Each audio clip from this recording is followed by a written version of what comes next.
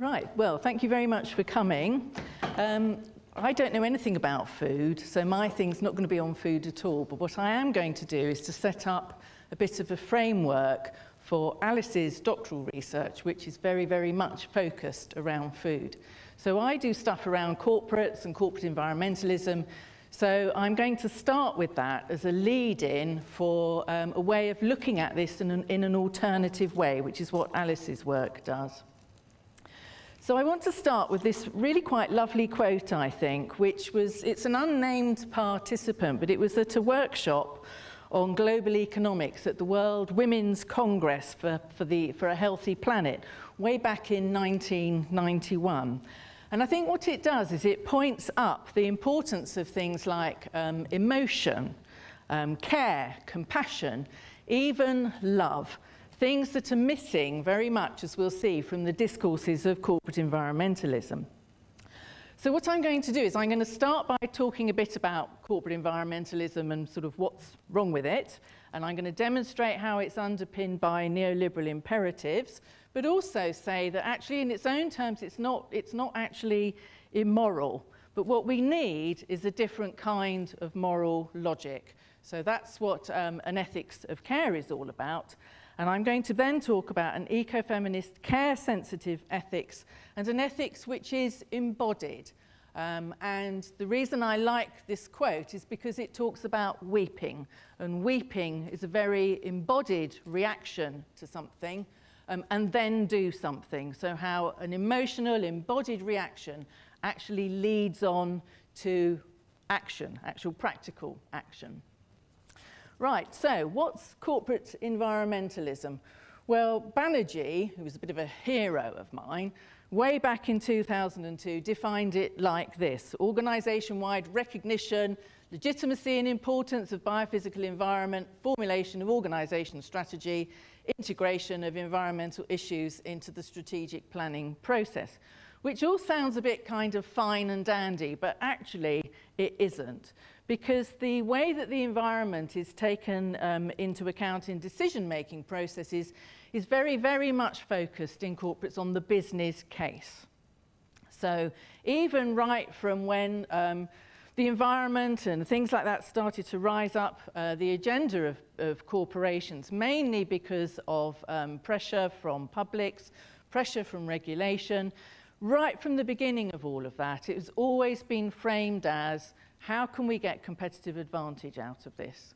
You know, how can we see this as both a challenge but an opportunity? No. So we won't do anything unless we can see that there's some win in it for us, you know, some gain for our shareholders. So the economic bottom line has always been paramount. So you have things like, back in 1995, I don't know if any of you are into management and organisation studies, but there's a thing called the natural resource-based view, which was promulgated by a guy called Hart. And that really set the tone for how, you know, nature is seen as a resource for corporations, not as something that's important in its own right. So corporations frame the issue, actually there is a food reference there, in terms of technological innovation and eco-efficiency. So this is actually Ginster's pasties. So Ginster's pasties are based in North Devon, and what they do is they take the waste from their pasty making operations, which is all a bit kind of gruesome to think of. I always think of the waste going into the pasty, but they put it into an anaerobic digester, and it produces methane, which then is fired, and it produces electricity, which then goes to run some of Ginster's pasties operations. So it's that sort of technological innovation.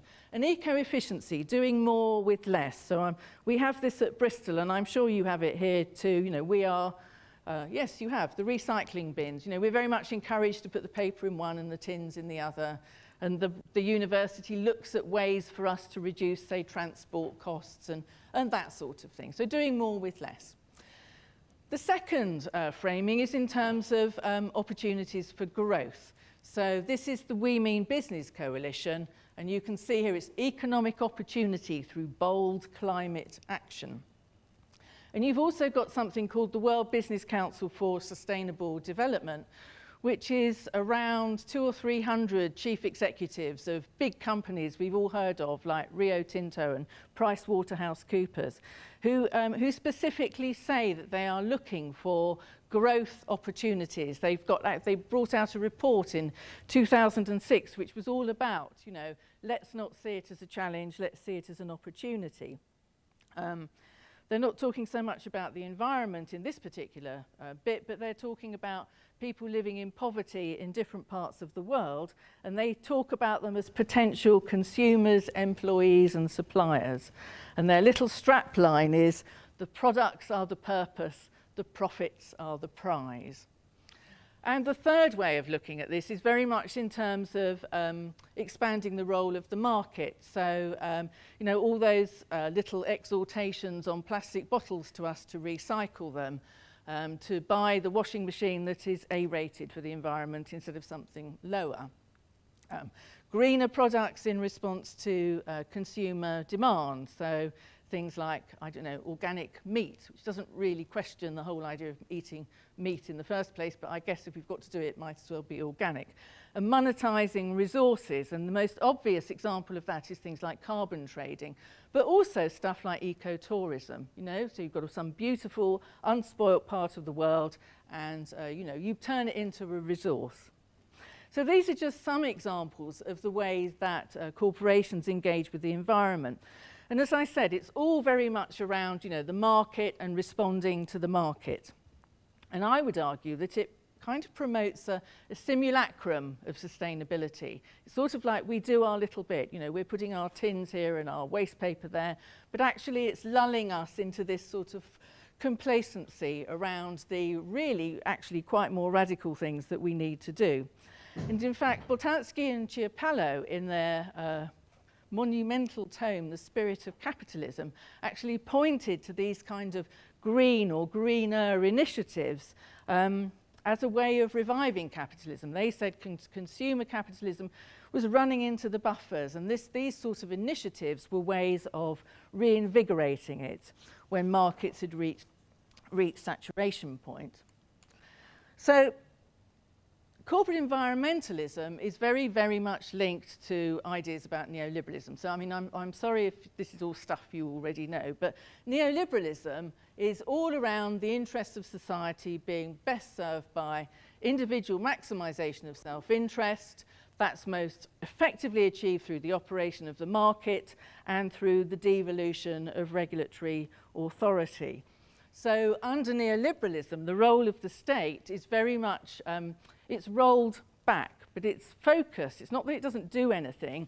It's focused on ensuring that the state is reduced in size so that these things can all sort of happen. The prevailing conditions, if you like, are conducive for deregulation, expansion of markets, and the privatization of assets.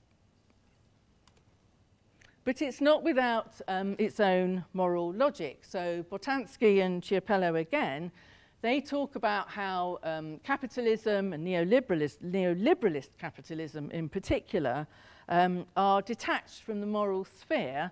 So what it does is it tries to seek moral legitimation for itself. And the way it does that is by saying that this pursuit of individual interest actually serves the common good.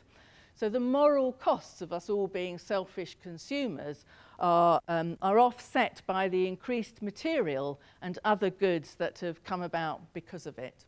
So it's not really so much about capital just reaping the rewards of capitalism. It has actually provided benefits to us all, well, at least to some of us, and at least in the global north. It also talks very much around how it counters threats to individual rights and freedom from state intervention.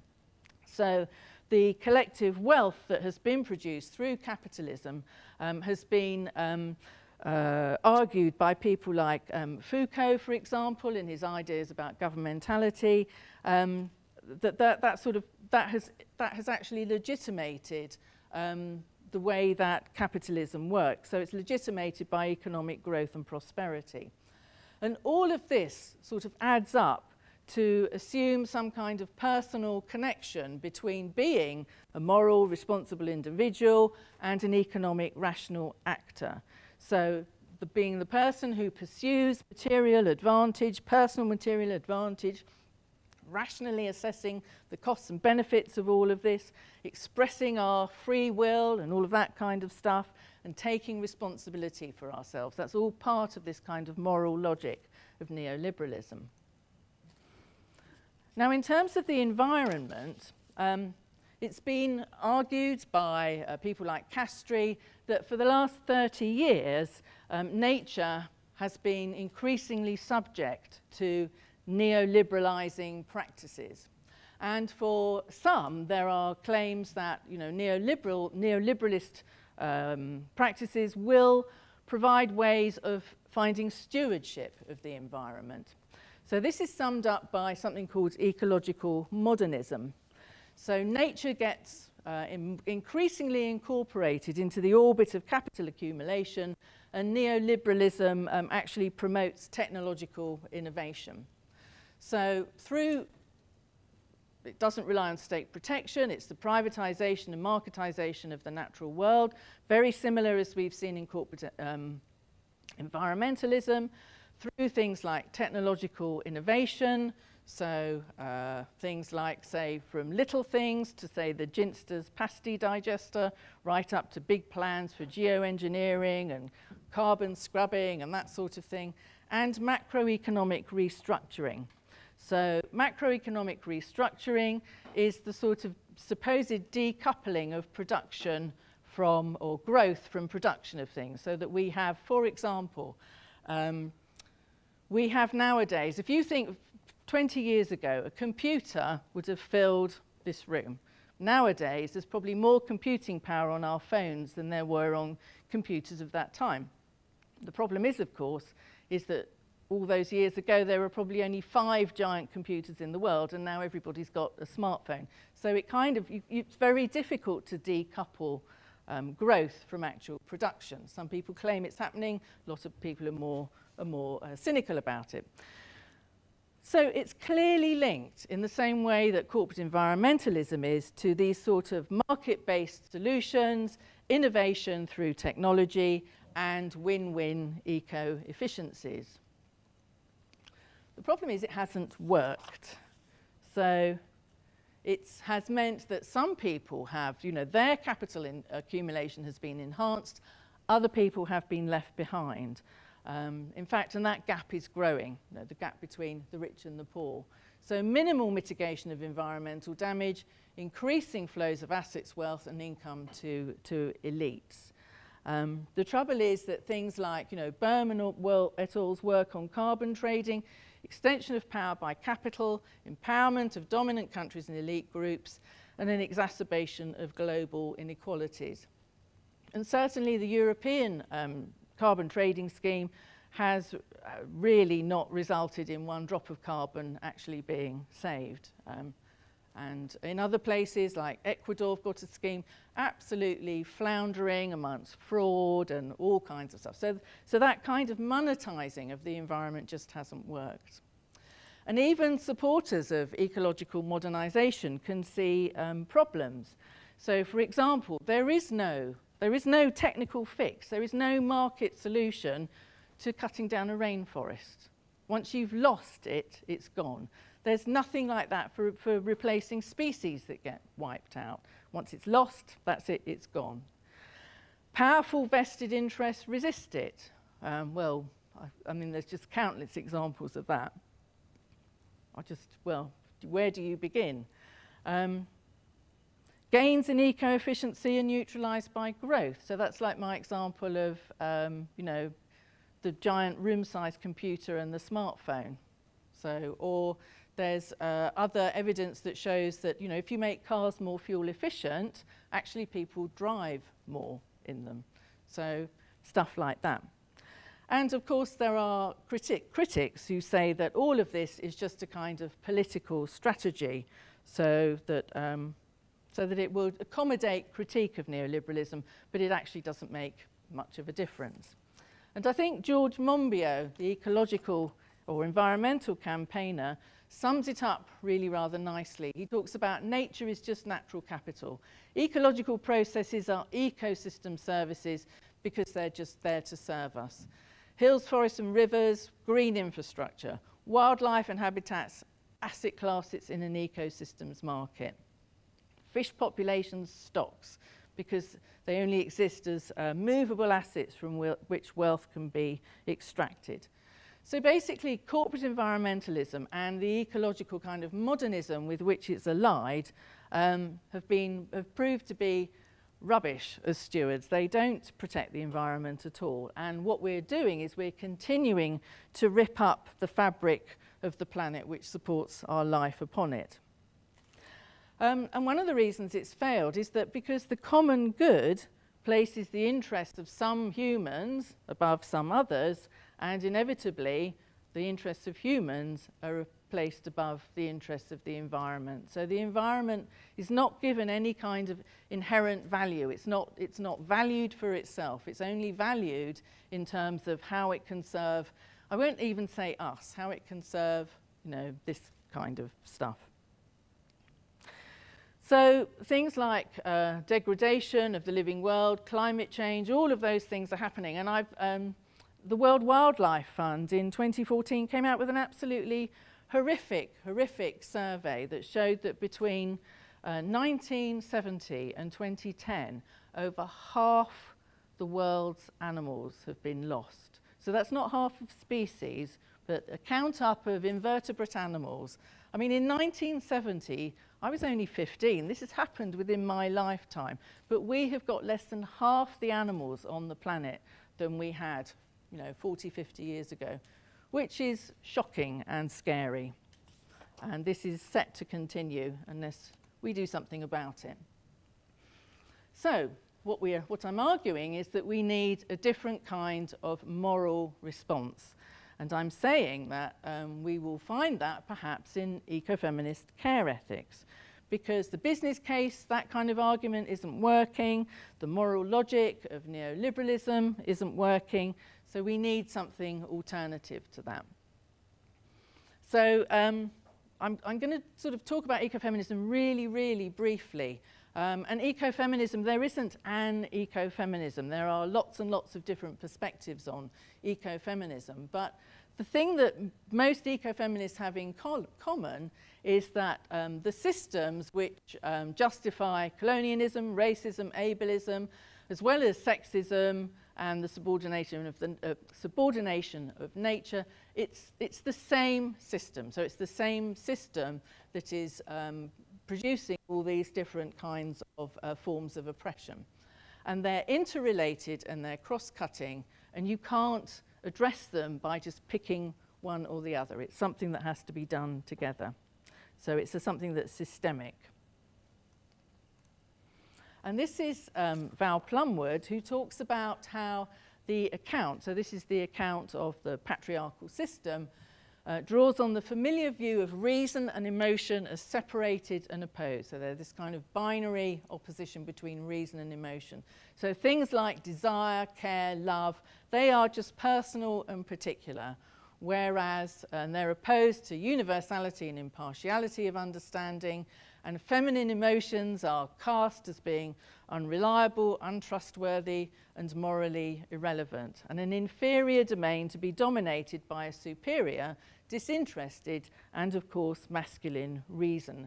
So the kind of genuine human that is somebody who is not emotional, not associated with the body, and they are objective. So all this kind of messy stuff around desire, care, and love is something that is denigrated and ignored. But what ecofeminism, something that it finds very important is a commitment to transformative change. So it's all about striving to find a means to move from life-denying systems and relationships to life-affirming ones. So that's a really important part of ecofeminism, is that it's not just critique, it's about action and doing stuff. So an ecofeminist ethics of care, it grows from the ethics of care that was, well, originally, I guess, proposed by people like Carol Gilligan and Nell Noddings, but has moved on enormously from that and really draws far more from the kind of Joan Tronto ethics of care, which is about seeing care not as being something to do with mothers and children and not necessarily about being something that's personal and between individuals, but about seeing it as a political and social imperative. But it is grounded in regard for feelings, needs and desires of all nature, which includes human beings. So it's an understanding of life wherein it's not only humans have these feelings, needs and desires, and it's not about trying to impose rights and rules and obligations or abstract principles. It's very much about self and relationship with the rest of the world. So that's with human beings and with what I would call the more than human, which is a term borrowed from geography, which doesn't sort of set humans and more than human up in opposition. It's very much about how we are also part of the more than human. We're all part of nature. So it's around a capacity to care and to see those kinds of interconnections to others that include the non-human. So, and the more than human includes us, but it's not necessarily equal in terms of rights, and it's not based on notions around sentience or stuff like that, which a lot of the animal liberation stuff is around. It's more about the messy stuff around care. It also sees that care and justice are very much intertwined. It doesn't see them as being exclusive, which some care ethicists do. What they're talking about is how care will lead to justice for a more just world. So it's also very much about context. So making decisions, deciding what kind of care principles to use, what kind of practices to follow, very much in the context in which those things happen. It's also an eco-centric philosophy. So it incorporates care and respect for the fundamental connectedness of all life. And it doesn't see humans as being separate from nature. It gives all an inherent value, but it respects the boundaries of the other. So it doesn't see sort of everything as this big undifferentiated mass. It says in order to care for things, there have to be, we have to have the boundaries of the self, we have to have the boundaries of the other. We have to recognize and accept the other's difference. So it's about connection, but connected but different. Where the embodied care part comes in is around challenging disconnection. Because what Claire Colebrook has said is that we have become, particularly in the global north, we've become really disconnected from the environment. We sit in air-conditioned offices, we ride on the tube, we drive in cars. We don't feel the weather, we don't feel the climate changing. And that is one of the reasons for, she argues, for the sort of lack of any kind of apparent panic around things like climate change. It won't be until we feel the sun on the back of our necks and the water's lapping up around our ankles that we'll actually really start to begin to worry about it. So it's about, as Naimanis and Walker say, about recognizing the fleshy, damp immediacy of our own embodied experiences. So really kind of connecting the imaginary to the corporeal, connecting the fact that we are also of nature and our vulnerability comes from our kind of corporeality, our organic beingness in the world, in the same way that nature's does. So that if we can open ourselves to that, if we can recognize our own vulnerability, we'll maybe stand a bit of a chance to do something around the kind of things that are happening. So as part of all this, we really need to reaffirm the kind of really visceral sensations and emotions which we experience actually through our bodies. And we need to do that to develop these kind of effective, caring engagements with and a sense of our embodied knowledge of the world. So the body and embodied experience, learning and imagination, those are the sorts of things that will empower us to develop care practices and motivate political action. And I'll give you an example of this. In the introduction, it was said how I was a member of Frome Anti-Fracking, which I am. And I'm very, very opposed to fracking, but I've got even more opposed to fracking since I found out that the bit of land between my town and the one next to me, 4 nice blocks, have been sold off to some energy company to frack. Now, these are fields that I walk in. I've lived in Frome for 35 years. I know the place like the back of my hand. These are fields that I walk in. I know the river that runs through it. I took my children there to play when they were children. So I've got a really embodied connection to this land that I love and that could be covered, you know, in fracking rigs. Horrible. But that kind of embodied experience that I have, that kind of makes fracking concrete for me. Now, I cared about it before. I care about it even more now. So it actually makes something material, makes it real, makes it concrete. But this embodied capacity for care, as I said, you know, a lot of my experience of these fields is very physical, embodied experience. But that embodied capacity for care, in my case, I was worried about fracking before. A lot of people didn't particularly know anything about it, but it's moved me and others from the particular to the general. Because other people, as they've heard about what might be happening in these fields, and they learn more about fracking, they learn about, you know, what's happening politically with the government saying that, you know, we're going to ignore what local councils want, it's going to be up to us to decide. So they have become very much more politically aware of what's going on. They've become much more aware of the environmental consequences of fracking.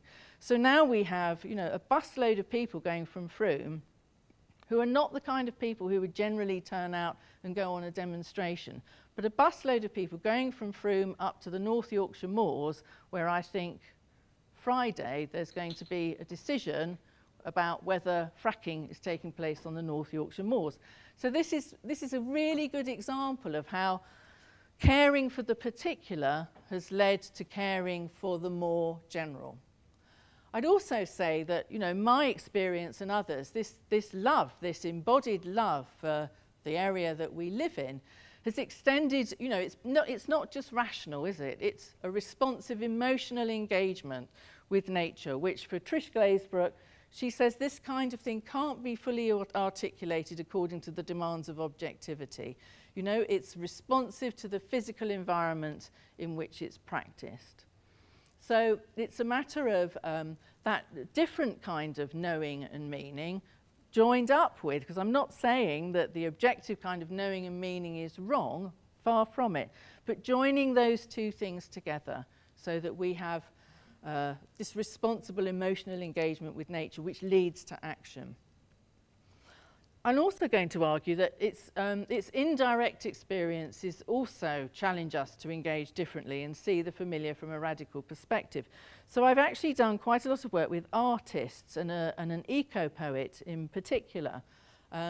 So around how more vicarious experience can help us to imagine the impacts of some of these things, the impacts on communities and the impacts on particular sorts of animals. And if you listen to, I don't know, let's say the Archers, which is a really good example of how people have got really carried away around, I don't know if you listen to the Archers, Helen Titchmarsh and her coercive control by her husband. She's ended up stabbing him, being in prison, and the Archers listenership has like, and it's because that kind of vicarious experience of understanding what people who are different to us, distant from us, are going through.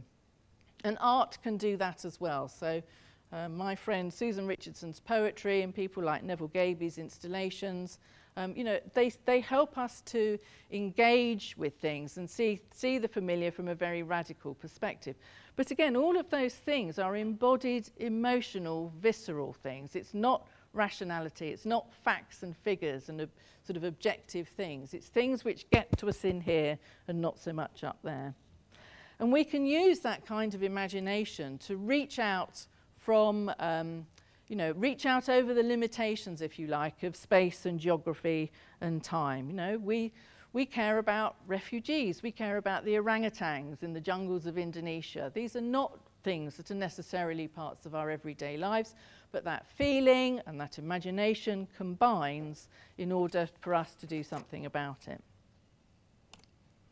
So, I also see very much care as being a form of resistance. So this is the lovely Bev Skeggs.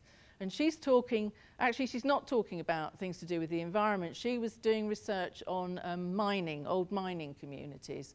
But it was also around this kind of care, you know, anti-cruelty, anti-greed, in opposition to the logic of capital, against an instrumental dog-eat-dog world. And Val Plumwood, again, you know, care being seen as an attempt to obtain a new human and social identity in relation to nature, which I think is what we need to start to begin to do, recognising and accommodating these relationships which we deny at the moment of dependency, enabling us to acknowledge our debt to the sustaining others of the world. So it's around, you know, a caring, ecological self, very much in relationship. So, I mean, I see care very much as a starting point. So it's a place from where to begin to build these more kind of meaningful and moral relations with nature, a kind of alternative way of being. And for sure, it's not going to provide us with neat solutions, and it will be conflicting and ambiguous. But I'm just going to end with a quote from the environmentalist Inestra King, because I see she's fallen off the end of the thing there, which is to say, it's a practice of hope. And to have hope is to believe that the future can be created by intentional human beings who now take responsibility for it. So I see care as being very much a resource on which to draw against the kind of hopelessness and disenchantment and alienation that I've been talking about. And we have to have hope. Hope, you know, hope is empowering. What is more disempowering than being hopeless? So I believe that a focus on care and embodied care will enable us to do that. It will give us a hope that we can change things, and a hope that things that can be better. Thank you. So yes, the idea is, as part of our double act, is that I'll, in my presentation, look at some of the kind of themes and aspects of an ecofeminist ethic of care that Mary spoke about in the context of a community kitchen that I've been doing my research with. So yes, I'm based at the University of Bristol, also in the Department of Management with Mary. So I just thought I'd start by, this is the kind of leading question for my PhD inquiry. So how can an ecofeminist ethic of care provide a resource through which to understand the ethico-political practices of a community kitchen? So in the first part, I want to just kind of set a context and talk a little bit about the community kitchen and give some background information. I then want to speak a little bit about my research and a little bit about the role of participatory action research and what I believe to be a really fundamental connection to ecofeminism. And then in the second part, I'm going to kind of explore kind of how embodied care practices emerge in the context of the community kitchen. Okay, so the community kitchen. So it was started by a group of environmental activists in the late 2000s with the aim of addressing food poverty, fuel poverty, social isolation, and food waste. And at the community kitchen, there's a group of volunteers who cook a community meal once a week in a community centre in a city based in the south, using collected surplus food from supermarkets and local shops. And the meal is free and it's open to everyone. It takes place once a week and it's often attended by people living in vulnerable housing situations, people living with addiction issues, people who've been affected particularly by kind of welfare and benefit cuts more recently, and also refugee and asylum seekers. So there's quite a few kind of refugee organisations in the neighbourhood. And it's also attended by people from the neighbouring community as well. So in the past, they've also had a kind of vegetable and herb growing patch in the community centre that's kind of used to supplement the surplus food that they pick up. And on another note, the community kitchen is also involved in and caters for other kind of food waste and educational events around the city, particularly kind of events in schools. They run workshops with children. They've also been involved in various local farms, various kind of local community activities, And they also run a kind of pop-up surplus food cafe as well, where members of the public are invited and they pay a small fee to eat a kind of a 3-course surplus food meal.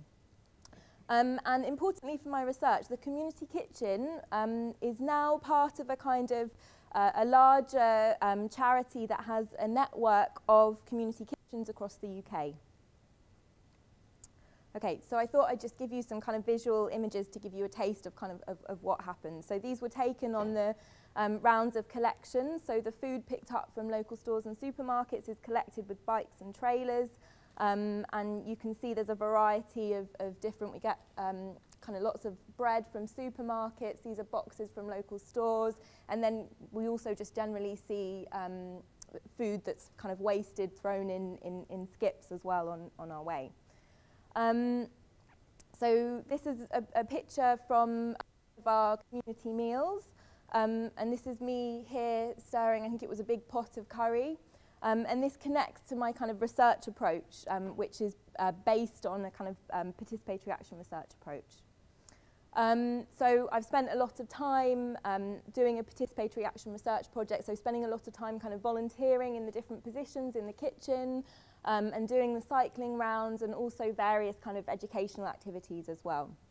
So just to say very briefly a little bit about participatory action research. So it's a participatory and democratic approach to social science research that involves kind of building a collaborative relationship with the community that you're researching with, and fundamentally is underpinned by the idea of kind of creating meaningful social change. But it also has a kind of environmental justice focus as well as a kind of social focus.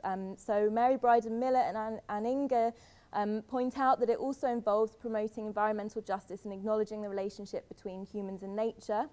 And Bradbury and Reason say the goal of action research is to contribute to the increased well-being, economic, political, psychological, spiritual, of human persons and the wider ecology of the planet of which we are an intrinsic part.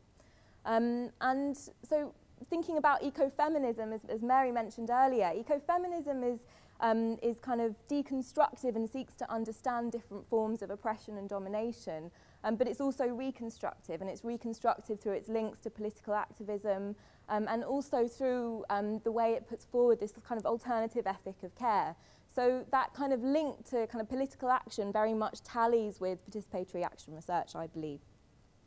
And I don't really have time to talk too much about my methods, but just very briefly, the kind of main method I've used is the learning history method, which is a narrative approach to action research that involves kind of collaboratively building kind of narrative documents based on particular issues that have arisen in the community or organisation's past. And in the context of my research, I've kind of used these narrative documents to begin a kind of process of discussion between the local community kitchen and the national charity around some of the kind of tensions and challenges that have emerged between those groups. Okay, so getting to the juicy bit, the kind of looking at how ecofeminist ethics of care emerge in the community kitchen. So I'm going to kind of draw on the kind of theory that Mary has spoken about and give some examples from quotes from my interviews and workshops. Okay, so the first quote is from Robert, who is a kind of founding member of the community kitchen. And in describing the kind of main kind of aims and ambitions, he says it's about creating a culture and community around food. There was a diverse bunch of people involved. The things that unified us all would have been a passion for food and a good food system that nourishes both the environment and people that eat it. There was a big focus on food supply and food production and what that means in thinking about re-envisaging that. There was a kind of common consensus for a model of food generally that was less focused on large production and capital gain and more focused on looking after the land. A sustainable system, a system that is beneficial to everyone. So you can see these kind of links between kind of social and environmental justice. And also, I think most importantly about this quote, and the reason why I picked it out, is because he talks about this culture and community around food, which is something that came up an awful lot in the kind of workshops and interviews. So this is kind of premised on the desire to foster a kind of network of caring relations around food and food provisioning. and motivated fundamentally by a concern for the health and well-being of people and nature. And so volunteers often spoke about how they saw the community kitchen practices as a kind of response to issues of food and fuel poverty, particularly recently issues around austerity and welfare cuts and kind of growing isolation and atomization of society, and also obviously the environmental issue of food waste as well. So this kind of culture and community around food was kind of acting to create human and planetary flourishing and making a kind of that commitment to transformative change when he's talking about the system at the end.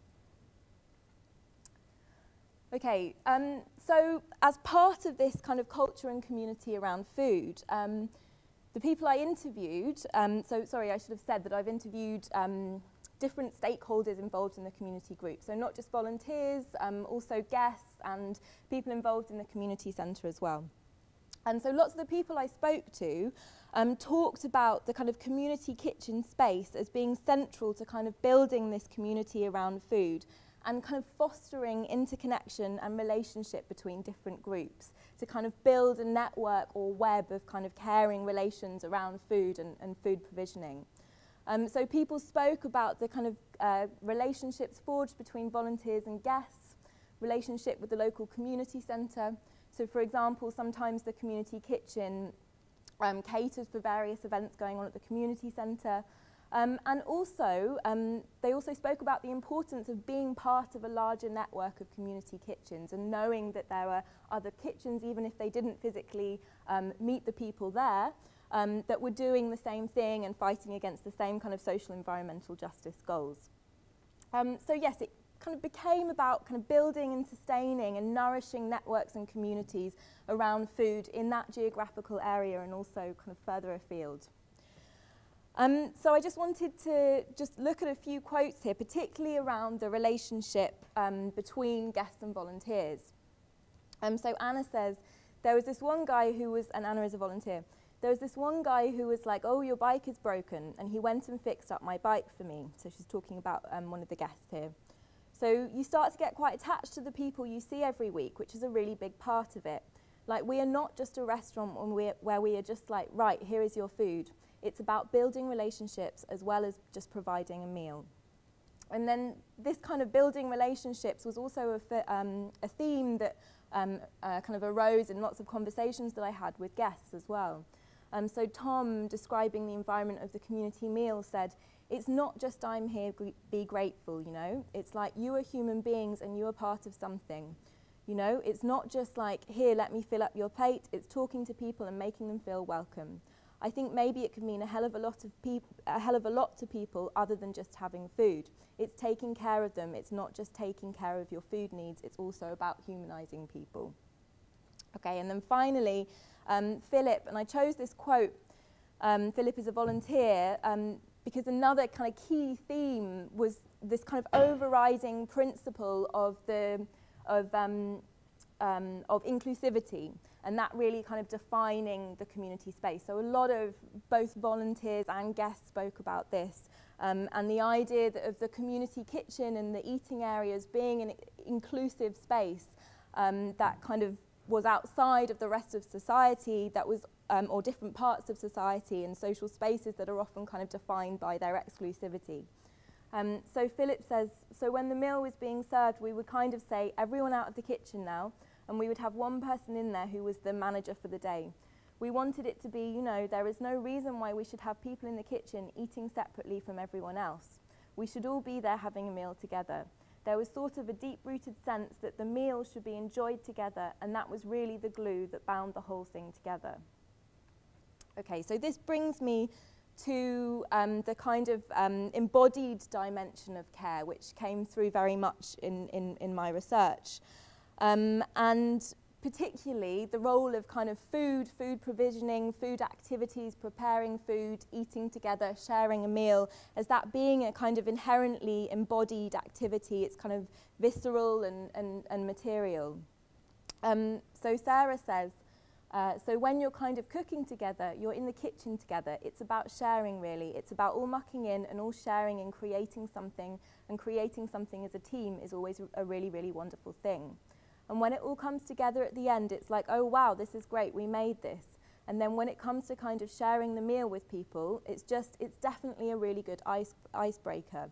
Because can you imagine, right, get a group of people, some know each other, some maybe don't, and say, okay, everyone sit around 10 tables and talk. Would anyone find that fun?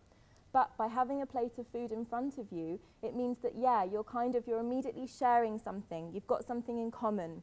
It puts everyone on a level playing field. It means that if you're not necessarily sure what to chat about, you've always got something to chat about. You can just chat about the food and whether you like it and whether it's a bit too spicy. But yeah, it's definitely, I guess it's because eating is something that we all need to do. It's so basic, and I think maybe its beauty is in the fact that it's very basic. It's not something that people should need to choose to do. Some people do have to choose whether to feed themselves or their children or whatever, which shouldn't happen. But yes, we all need food to survive. And I think here at the end, she kind of picks out this kind of shared commonality in needing to kind of nourish ourselves, and also the shared kind of vulnerability around food, and how that kind of shared vulnerability is central to kind of fostering relations and understanding one another.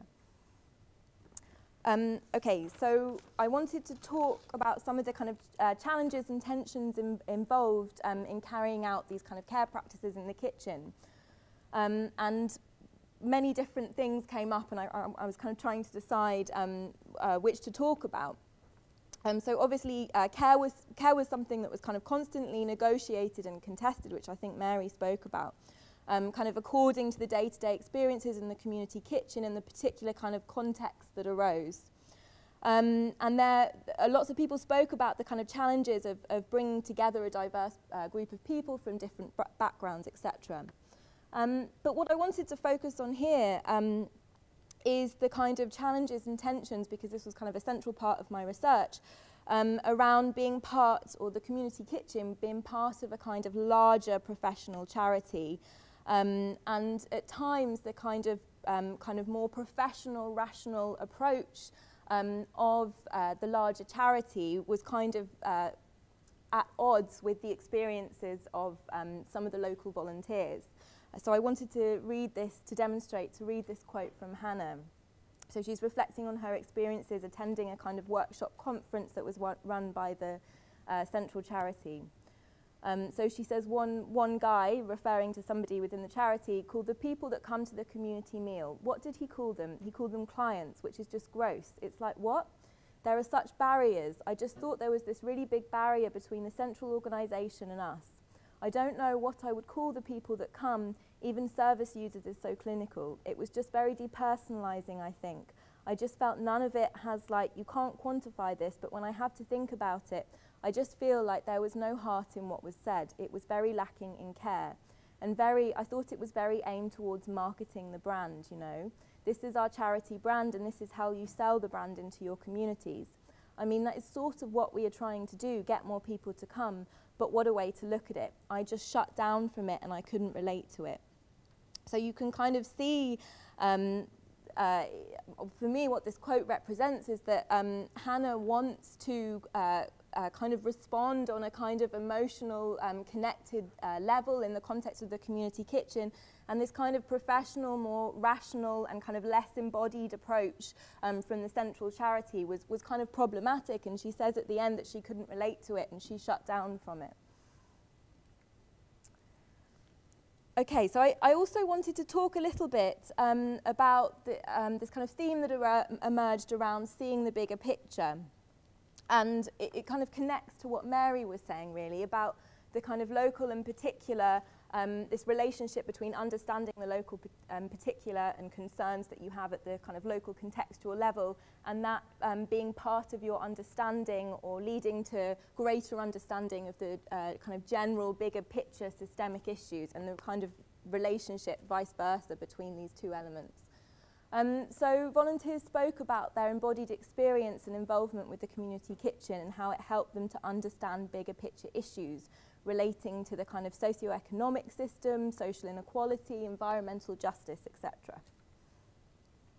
And so I think this is a really interesting quote to draw on here, a quote from Lorna. And she says, I think early on when I was involved in the community kitchen and went to pop-ups, we used to get shown films about what the community kitchen do, which I found really useful, in fact, really motivating. They have lots of statistics that are just sort of mind-blowing. I guess that was another key motivation for getting involved. There are these big-scale food waste stats that you can't really even think of what that means in practice. But yeah, doing the collections, sort of like the trailers and trailers full of food we collected from what is 6 or 7 stores in the neighbourhood on one morning, it just, and she starts to laugh, it's that much, and that's such a minuscule portion of the city, yet alone the rest of the country. Or yeah, it's crazy when food waste is talked about as an issue. I feel that most of the information I get is as a consumer, and you realise a lot of the problem, the majority I think it is that most is wasted before it even gets to the supermarket or at the supermarket level. So you just come to realise that actually the problem is much further up the chain than you realise.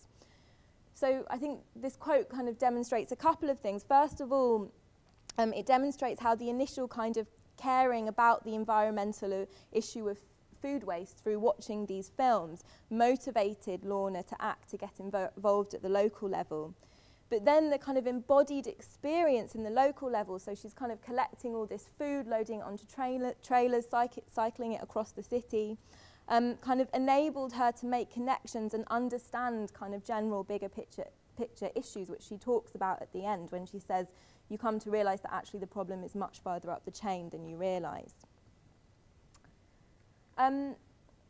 And so this idea of kind of connecting the local to the general through embodied experience, this is also kind of central to how the community kitchen teach about food waste issues.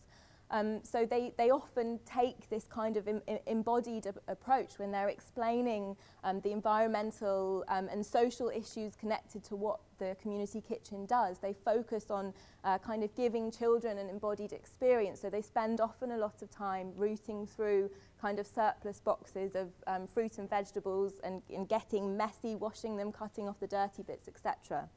But I also wanted to draw on this quote in which Anna is talking about a game that the community kitchen designed that's kind of created for educational events, and it's based on the game Twister. I don't know if you're all familiar with the white mat and the dots, and you spin a wheel and you designated a colour and you have to put a different limb on a different colour. So it was based on that, just to give you a bit of context. So she says, we made a game called Twisted which showed the unsustainability of the food system. It was a world map and there were spots for over each country in the globe from where different food came from.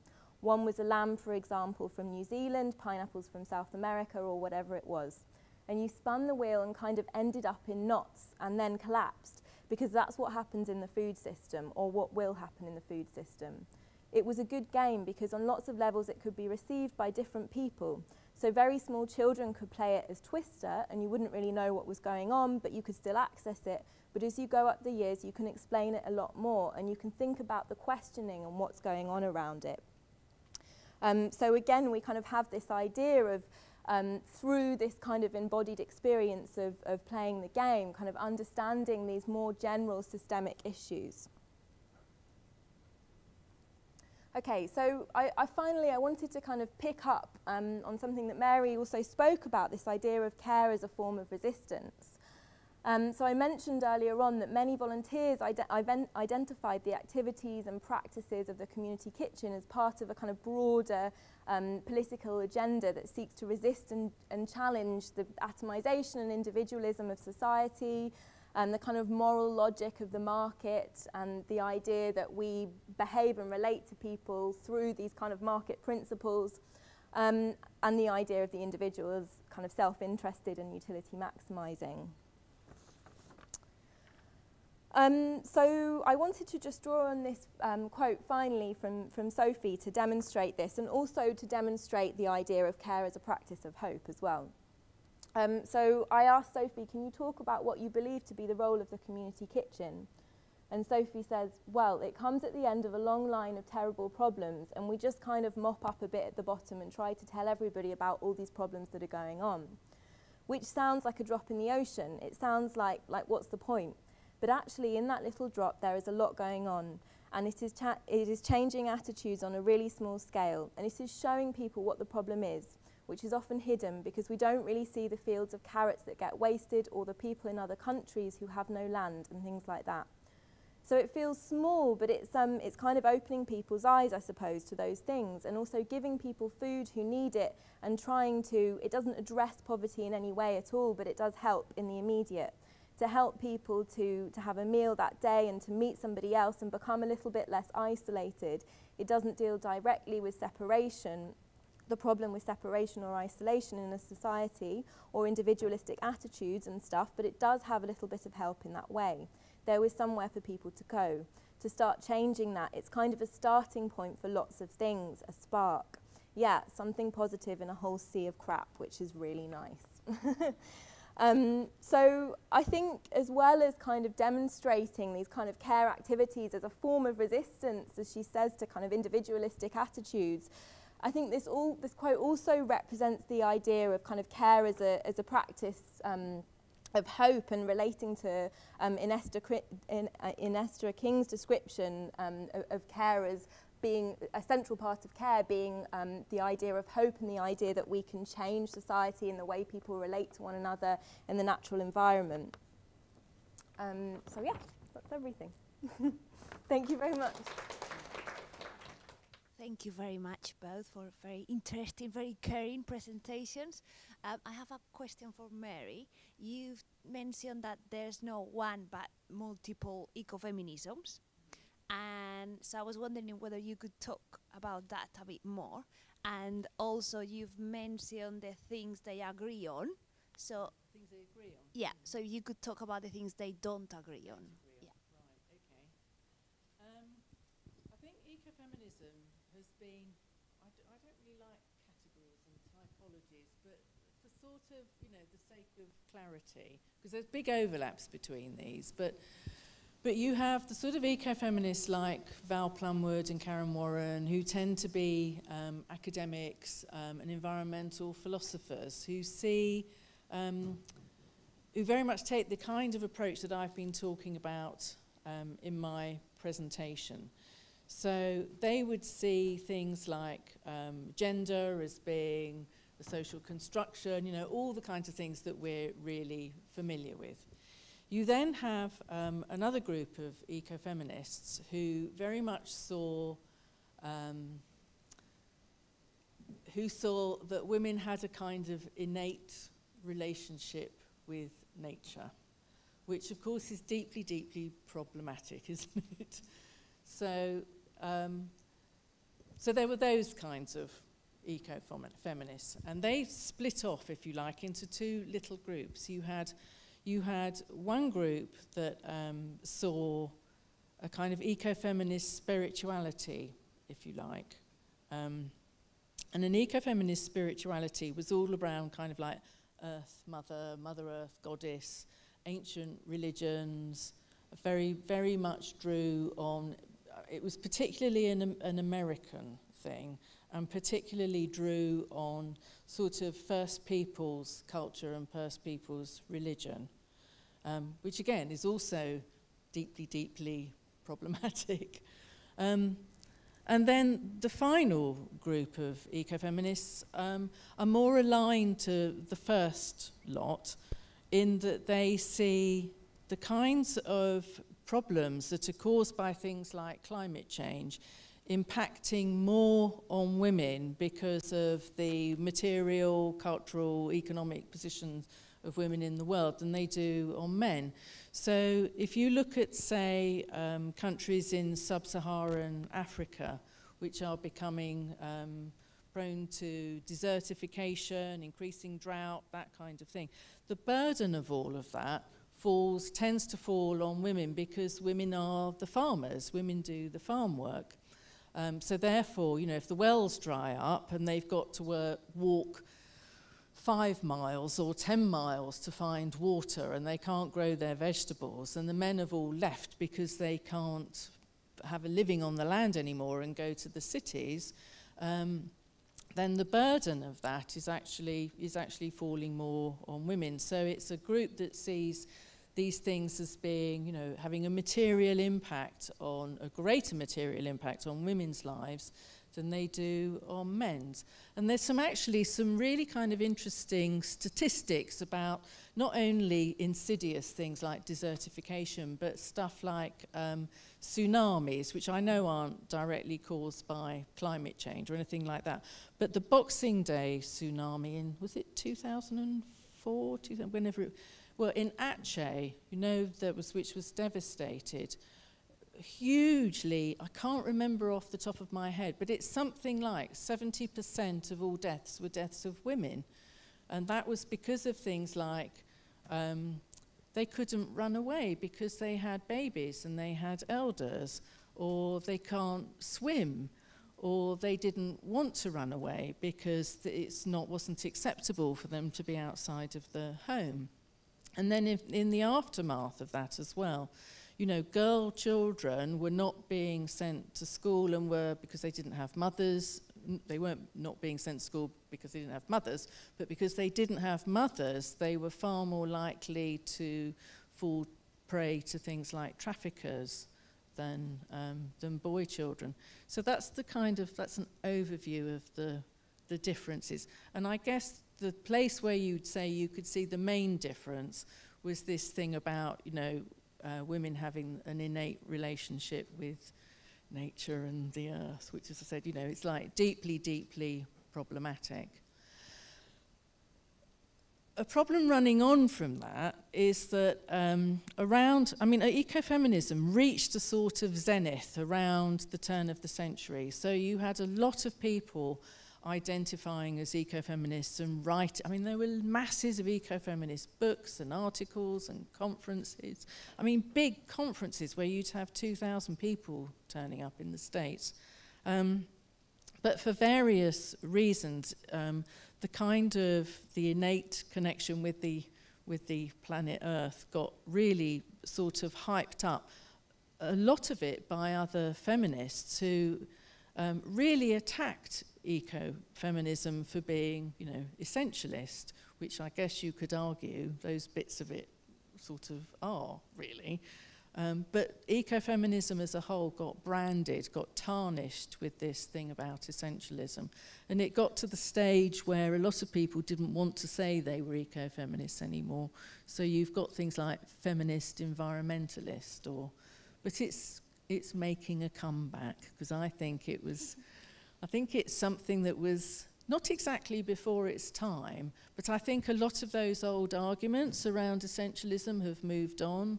I think, feminists in general, we've got the rise of stuff like material feminism and a focus on the body. So all of that means that a lot of the sorts of things that ecofeminists were talking about, a lot of those arguments are in the past now. And people like Neve Moore talks about how even essentialism was sort of, or critiques of essentialism are in themselves, to a certain extent, essentialist. So yeah, a lot of those kind of arguments have moved on, and ecofeminism is becoming, because I think a lot of the things that it talks about are just so spot on in terms of the issues that are facing us, that I think it's having a bit of a revival. So, as you can see, from a thing organised like this wouldn't have happened 5, 6, 7 years ago, just wouldn't. So. Another question over here, I believe. Hi. So where you're saying that ecofeminism has moved on sort of from the essentialist disagreement and critique, I just was a little confused. In your talk, you had mentioned how we should recognize how we're connected but still different, and otherness seemed to be a key in what you were talking about. Is that different than what? And where is that? That seems sort of, it could be essentialist in that we have the predefined identity and that we're different. No, it's not a predefined identity. I think it's a recognition that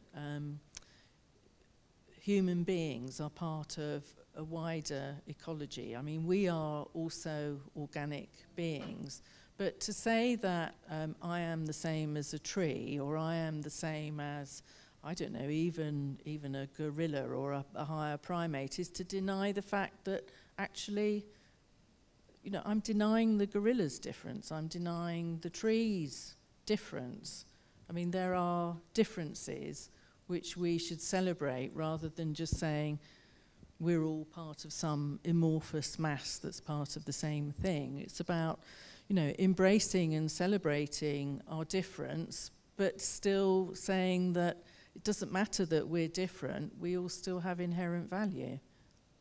So it's about celebrating difference, but also celebrating the inherent value of us all.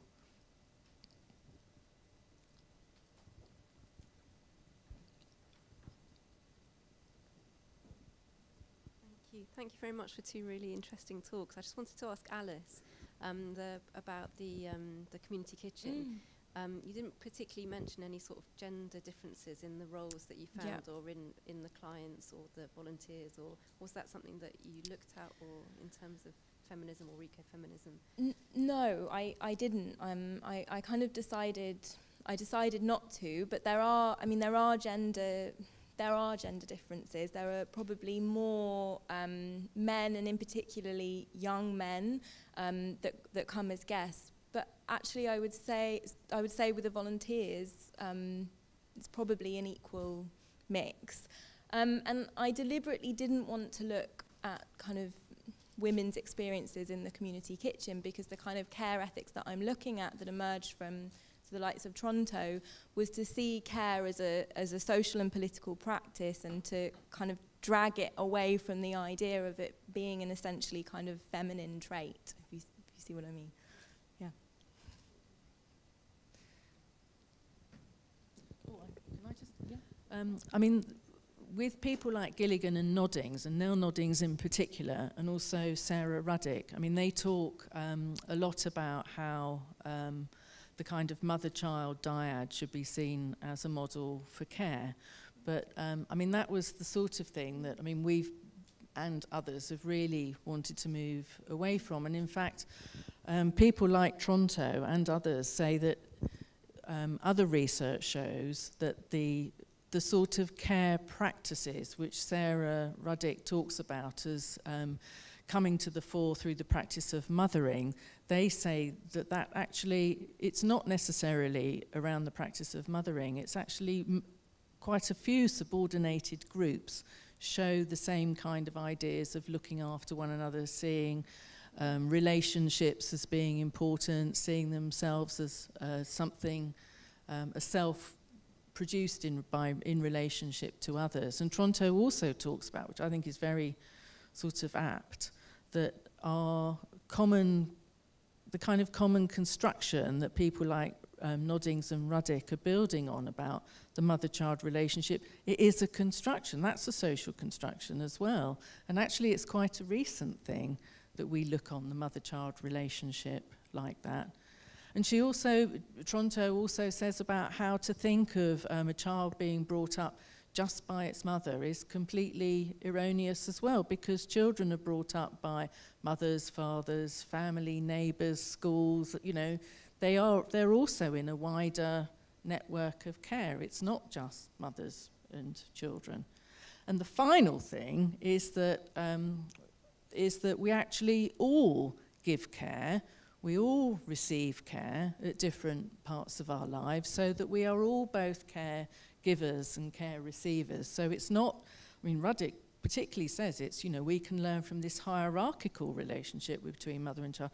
Well, again, I think that's a big mistake. I mean, I think it's non-hierarchical. We are all the same. We all give and receive care at different points. And in fact, most life forms do.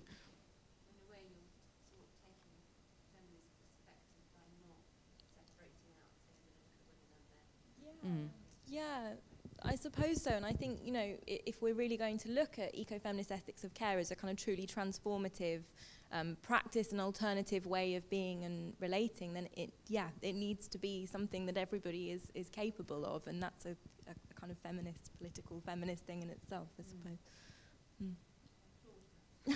Thank you. That's a good question. Thank you both. This was really interesting. My question's more for Alice. I was wondering if your method is in any way restricting you from applying a more critical lens to these activities of the kitchen. So in the sense that, for example, you mentioned the sort of inclusivity of the kitchen. However, there seems to be like a clear separation between the volunteers and the guests. I was wondering if that's, first of all, by choice, or like why are the guests not participating? Why is not everybody like cooking in that sense? Good question. So perhaps I should have explained that a little bit more. Maybe I gave the idea that they were these two distinct entities, but actually, you know, they're really not. And a lot of the kind of long-standing volunteers, the guests, and a lot of the volunteers that come and cook will also, when they're not cooking, they'll come to the community meal. So they're not kind of clear-cut categories. But in response to your kind of first part of the question, yes, I see what you're kind of asking, but I think that participatory approaches and kind of being involved and collaborating also provides a different insight. And I don't necessarily believe that you can kind of entirely stand back from your research and have this kind of, I'm not saying that you're saying that, but the kind of positivist idea of, you know, you have to be a kind of neutral observer or whatever. I don't really buy into that perspective. So yeah, does that answer your? I more was thinking like around, so for example, in the issue of food waste, right? Because there is, I see a lot of potential in transformation. My research is on something similar as well. But like, what I'm thinking about in terms of this is, would it not make a larger impact if it engaged with, like, say, the neoliberal paradigm by lobbying like throughout global value chains about food waste and changing the food culture, like what's happening in France in supermarkets with the fruit that doesn't get chosen and yet is not discarded. So don't you think that something like that could potentially be more transformative within the you know what I mean? Does that make sense? Yeah, I mean, I guess the kind of point I made at the end about the kind of engaging differently through a kind of different ethic to the market is transformative in itself. But I think like a lot of the volunteers that I spoke to were very aware of the criticisms of community kitchens that are kind of paired with or coupled with supermarkets, because, you know, you then get used as part of their kind of corporate social responsibilities spin. There's been all sorts recently in the news about Morrison's and farmers, etc. But where was I going with this? So the volunteers are kind of very aware that they're kind of standing at the back end of this kind of capitalist system and catching the waste, and also the kind of tensions around kind of sustaining that system in a way, as well as kind of trying to challenge it. So there's definitely all sorts of tensions there that people spoke about, and also that I'm definitely going to address in my research. Cool, thank you. Yeah. I had a very interesting conversation on the train coming up with a friend of mine who's actually an academic at the University of Gloucester, and he does do things about food. And he was hoping to be here today, but he couldn't. And we were talking about, he was saying how if all you're doing is being an activist who's like against things and criticising corporations and all of that sort of stuff, then actually where is change going to come from? Which I think is a really good point. But all I can say is we're running out of time. You know, we haven't got time to hope that by slowly picking away at what big corporations are doing, we're going to rescue the planet, because it hasn't happened since, well, how long ago is 1995? 20 odd years. We're really not much further forward. But I guess it has to be both things. I mean, I guess that there has to be those kind of people who are good at going and talking to corporations and getting them to change, and the we mean business people who say that, you know, it's an economic, how can we gain economic value out of this sort of stuff?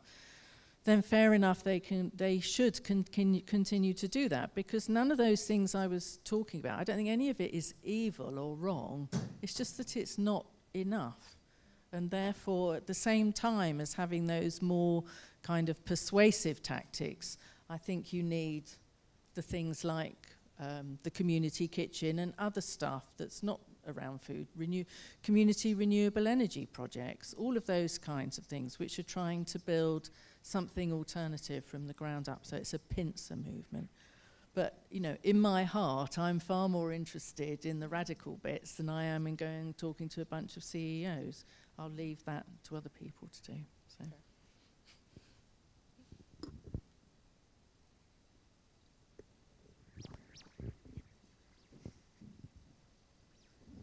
Thanks. This is a question for Alice, and I'm actually, I think as you explain it, so the community kitchen is kind of like a roving kitchen, so it kind of goes to different community centers.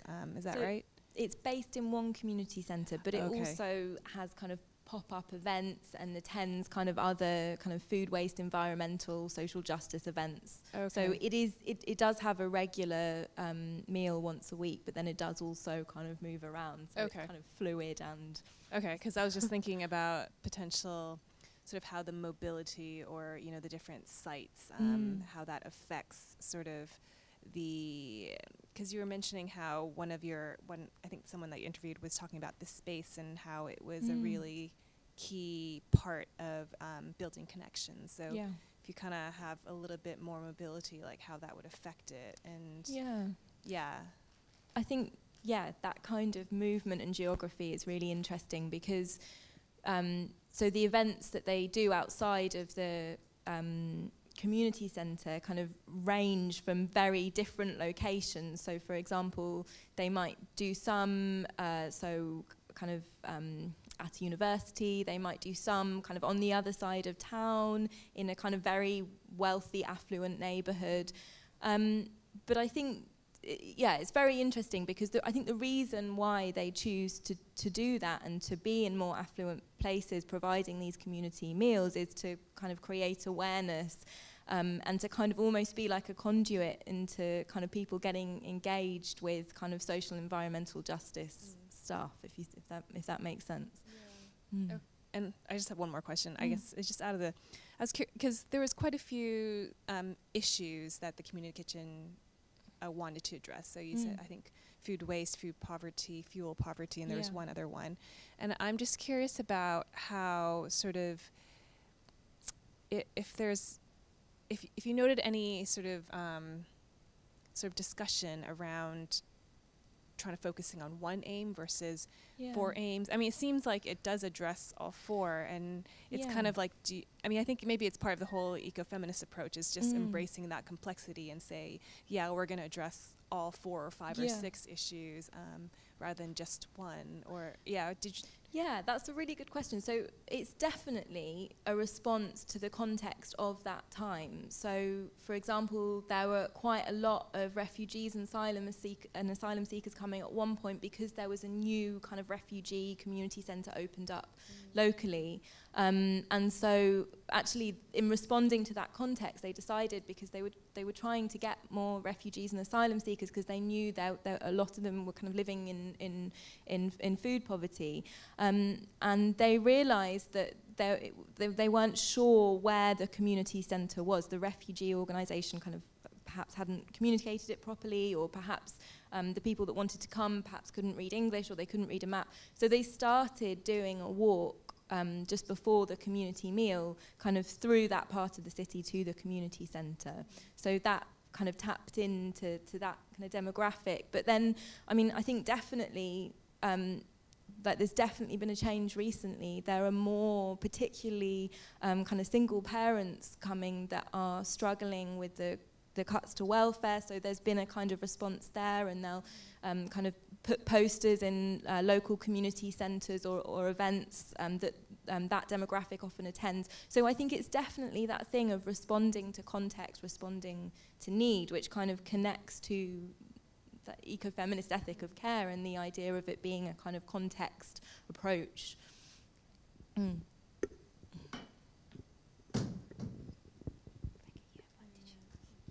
Sorry, another question. I work in food policy, and I just wondered if you're aware there's quite a lot of work that's critical of these kind of projects, as from the aspect of food poverty and from thinking about these kind of projects that use food waste and people's right to food, and whether using food waste is an appropriate thing to do for people in food poverty, and whether that then tends to replace welfare. And is that something that came up in your research? Yeah, all the time. So it was really interesting actually. People kept on, or the people that I spoke to, the volunteers, kept on drawing on these amazing metaphors of like, you know, we're essentially a sticking plaster. Somebody else said it's like fighting a house fire with a water pistol. Kind of all these metaphors, recognizing that the kind of systemic issue is much bigger. And yes, there's definitely been kind of conversations about the idea of, you know, kind of using food waste from supermarkets, etc. But I think, you know, that's part, you know, it is an inclusive meal, and everybody does eat the meal. There's no, you know, it's really about trying to kind of break down this barrier between the volunteers and guests in the kitchen. So, you know, in that sense, I think that, you know, it is food that nourishes people, and the food that we get is often, I mean, there's absolutely nothing, particularly the food from the supermarkets. It's kind of, you know, you can eat it kind of 3 or 4 days later, and actually there's a donations table often, so people can take food home and eat it, you know, whenever they want to. That's kind of part of what the community kitchen does as well. The whole thing about food banks is really difficult, isn't it? I mean, it's, you know, I mean, it really is a conundrum, because you can see how food banks have become an almost accepted part of, you know, the government's rhetoric on, well, this is the big society working. You know, it doesn't matter that we've, you know, sanctioned people for being 15 minutes late because the bus was late. You know, they can go to the food bank. But I don't know, what's the alternative? You just do nothing and have, you know, it's difficult, isn't it? Yeah, you fight harder for better welfare. Yeah, well, can we not do both? Yeah. I think one of the things that I struggle with is you use the metaphor of fighting a house fire with a water pistol. What if, because you're fighting it with a water pistol, the fire department says, oh, they've got that under control. We don't need to bother to even go there and help. So I think that if it is certainly an act of, I mean, of course, resistance and hope, of course, but I don't know that it is fixing, well, it's certainly not fixing anything. Is it, I struggle with that. Yeah, I mean, that contradiction kind of was acknowledged by several people that I interviewed, and yeah, the you know, this kind of sticking plaster metaphor, and I think that she touches on it a little bit in the last quote, that, you know, they're not actually directly addressing poverty, but they're kind of on a small scale trying to kind of change attitudes and change the way we see people, our perceptions of people, and kind of trying to change the way we relate to each other in society, and thinking about kind of responsibility and reciprocity and kind of all of these issues. So I guess, I mean, I don't have an answer, but it was a theme that kind of came up in the interviews, if that. I'm afraid to say that I think even if somebody wasn't squirting the water pistol on it, the fire department would be looking the other way anyway. So, unfortunately, I mean, I think, you know, what's happening in terms of benefit cuts and sanctions is absolutely inhuman. And I think, you know, if it wasn't for food banks and things like the community kitchen, I think actually you would just have people starving, quite honestly. I mean, I don't think having the food bank there stops the government, or, you know, I just think it's inhuman. And I think also, not all of the volunteers, but some of the volunteers that got involved spoke quite extensively about how it kind of sparked a more kind of radical perspective, and they went on to kind of engage in more radical kind of environmental and social justice issues. So, you know, it can kind of act as a conduit into that, not always, but some people did speak about that as well. Yeah.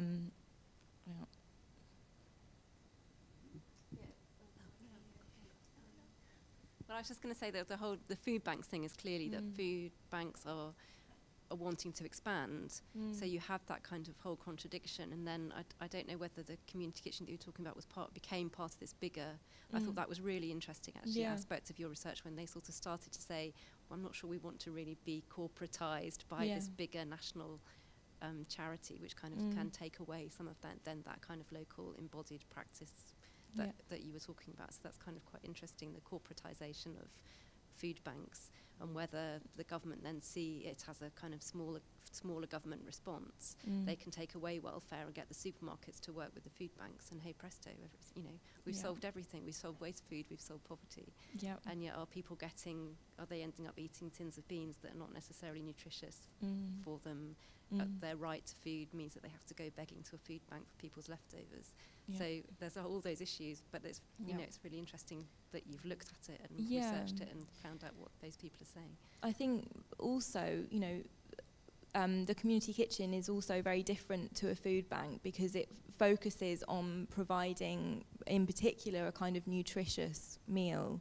And that's partly in response to the kind of recent research on the idea that actually, people who live off food banks are not getting access to particularly nutritious food. So it's kind of a response to that kind of gap in the food bank as well as many other gaps, but specifically kind of providing a nutritious food, and also through the donations table providing kind of bundles of fruit and vegetables to take away. Yeah, absolutely. I have two more questions, one for Alice and one for Mary. So the first one is, again, linked to the last question of those tensions of getting food from Sainsbury's or from whichever supermarket it is. And is the idea of having that, wanting to have that inclusivity.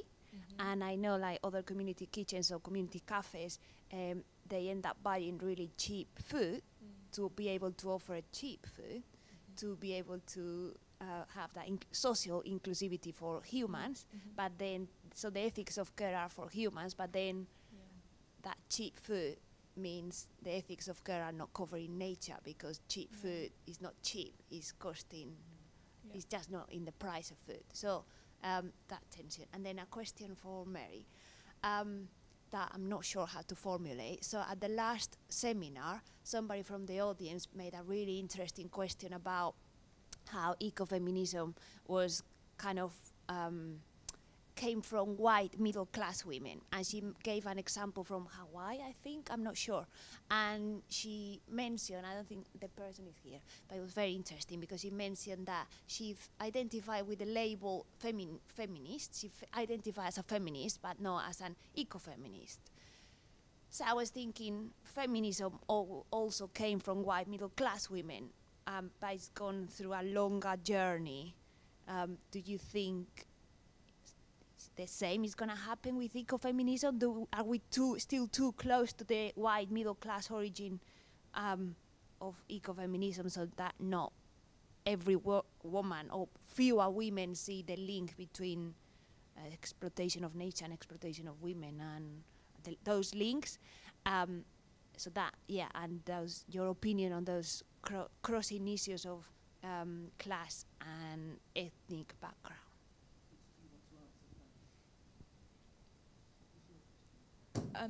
So around the kind of ethics of food, I think I understood what your question. Shall I go? Okay, so kind of related. I think this is a response to what you were asking. So first of all, the meal at the community kitchen is free. I wasn't sure if I mentioned that in my presentation. I think I did at the beginning. But one of the kind of issues around kind of what foods, processed foods, what kind of foods do we use, where do they come from, is around meat.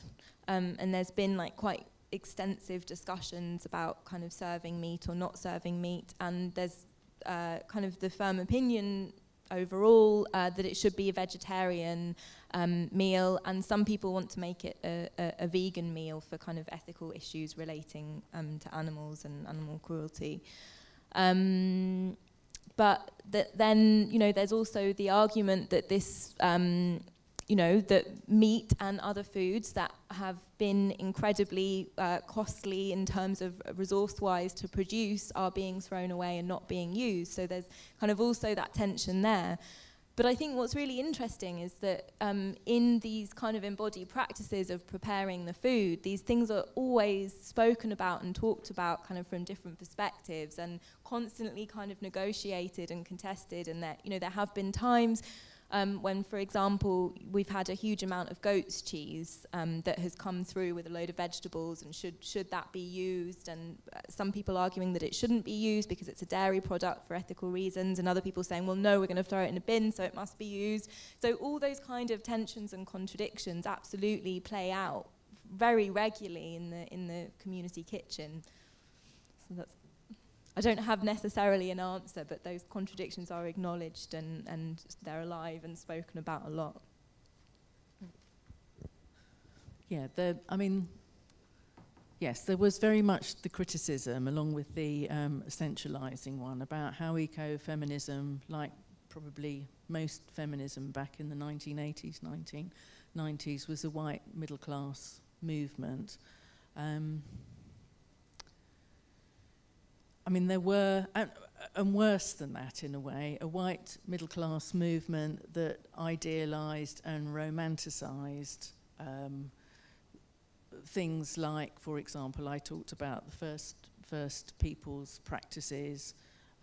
There was a lot of idealisation of something called the Chipko movement in India, which was supposedly something to do with women hugging trees to stop them being chopped down, and that was branded as, you know, an ecofeminist piece of activism, whereas the Chipko women would never have heard of ecofeminism. So there was a lot of that sort of criticism about how ecofeminism appropriated some of these things and romanticised it along the way. So I think the modern, what horrible way of putting it, the more recent people who've become interested are far more aware of all of that, because again, it's like, you know, feminism has moved on from the 1980s and 1990s. So those sorts of things were, they weren't paid sufficient attention to by any kind of feminist you want to mention. So that those kind of ideas around intersectionality and stuff around ethnicity and race and class and ableism have come much more to the fore in feminism generally. So, I mean, you can always point to ecofeminists who aren't white and middle class, like Vandana Shiva. Well, she might be middle class, but she's not white. I'm trying to think of current people. I mean, certainly I've been running a stream at the Gender Work and Organisation Conference for the last 6 years, and we have women from Indonesia, and we have, you know, women of colour who are Western women of colour. I don't think I am a bit middle class, but I'm from South London, you can probably tell. So we're not all posh whitos. Yeah, I just think that the appreciation, the understanding of those sorts of issues has developed hugely over the last 20 or 30 years in feminism general. So.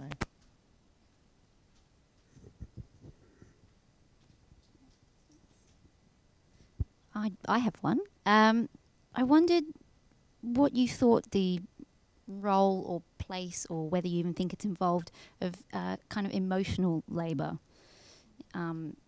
fits in with activism, because there is a bit of research around the emotional labour of caring and so on. And I know you were talking about you're theorising as a different type of care, but yeah, I mean, there is some research about the very real cost and toll that takes particularly on women. So I wondered, I guess it's a question for both of you. What would you like to speak about? I don't think either of us deny that caring, well, and being cared for is very hard work. So, yeah. But, I mean, I think we would also both say that it shouldn't be an emotional toll that just falls on women. So, but it is very, very hard work. And the kind of, you know, the sort of negotiations that Alice has been talking around about, you know, whether they should throw the goat's cheese out or keep it is, I mean, I'm not kind of meaning to trivialise it, but that's just symptomatic of the kind of hard work that goes into the sorts of negotiations around, you know, what care is and what are caring practices and how do we work this out in our lives and in what we do. So I think, yeah, it is hard work. And I think we should not confuse it with the kind of emotional labour that you get in org studies, which is air hostesses smiling. So you probably don't know that body of work. There's a huge body of work around emotional labour, which is to do with, you know, people on checkouts looking cheerful and call centre operatives smiling when they talk to you, and actually how dreadful that is and how really, really exploitative and hard work that is. So yeah, but yeah, definitely.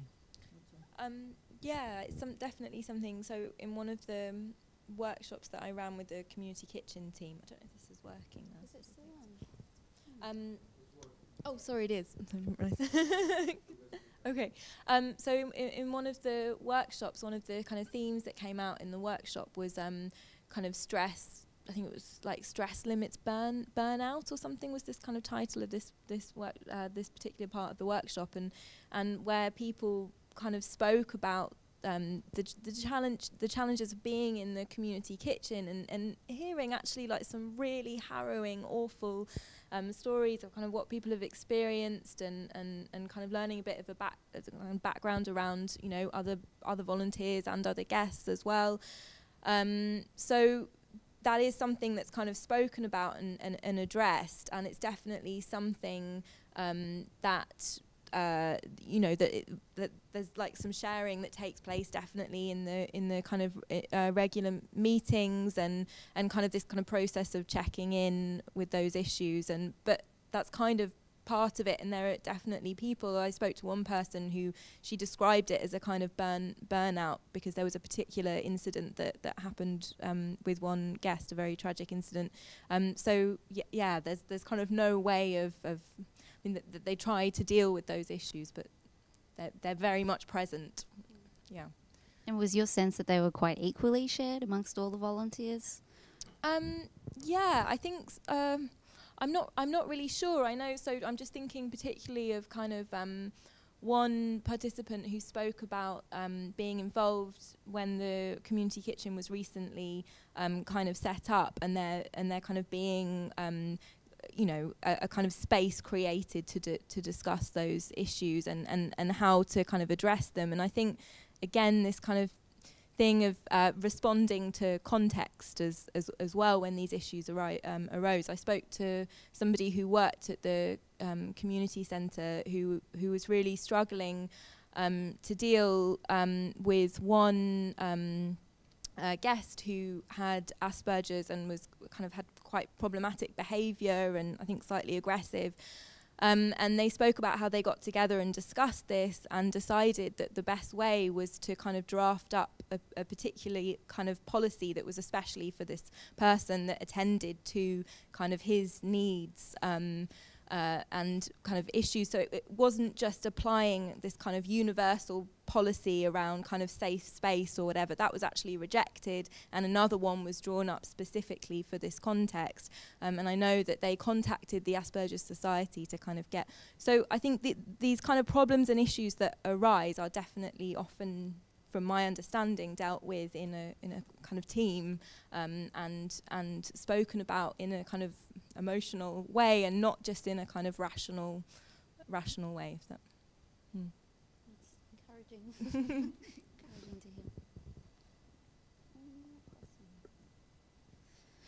Well, I think we might have drawn to our natural conclusion. Thank you again, Alice and Mary. If you